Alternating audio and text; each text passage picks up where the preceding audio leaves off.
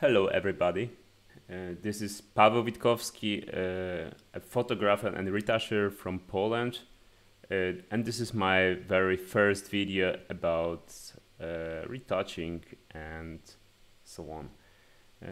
In this video I would like to share with you my retouching approach. It will be a bit speed up in later on, so I will start from very short and brief description of what will happen later on the video.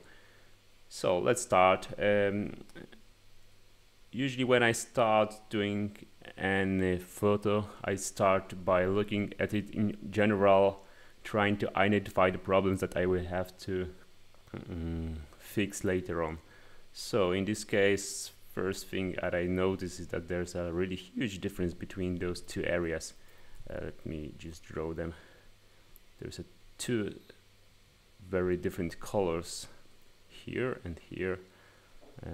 Probably I would like to even them as much as possible, so probably I will remove the yellow color that I have here. I will remove the yellow from here, from here, probably also from here.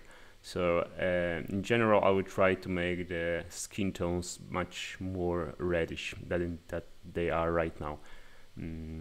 After that I would probably try to fix some problems with the saturation. There's too much saturation in these areas here. I also have some very helpful saturation layer in my actions. If you're interested, I can later on give you some hints how to create that. There's also a lot of information about it over the web. It really helps identifying the oversaturated areas on the image. When we zoom in, there is a lot of small things happening that needs to be fixed. So let's start by identifying them right now, and later on we will try to fix them using some clone stamp or maybe patch tool. So here are some things that are really look nasty and make the mask look not really that nice. Some hairs that are floating around is not really look very nice either. The mask itself has a problem in this area. We would like to also fix it during the retouching part. I don't really like that hair, so I would try to remove them. Also some single stripes of hair also has to be removed. What else? There's also small things on the hand. There's some small things on the face. All of those has to be removed either. There's also some small things to be fixed over the skin. It's not that much even that I would like to, so I will probably make it more nice and even using a 50% gray layer that you will see later on the video. The hairs itself has to be fixed, especially in this area. It looks very ugly, and I will probably copy and paste parts of other parts of hair that looks nice to make this area look properly.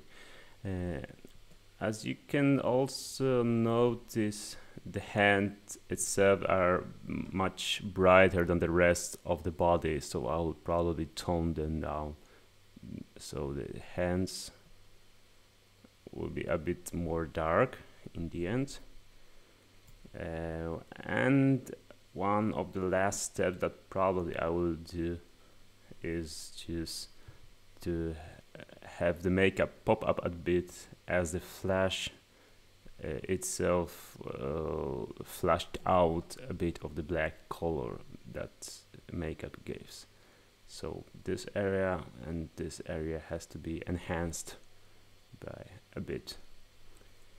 During my retouching, probably you will see quite often that I'm doing rotation. It just helps me to see things different than my brain would like to.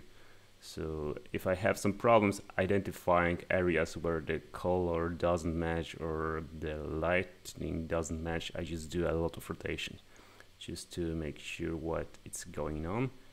And I think that would be it. If you like the video, just give me some sign about it. Maybe I will create something that in the future, especially that it takes a while to create one. So thank you for watching and enjoy.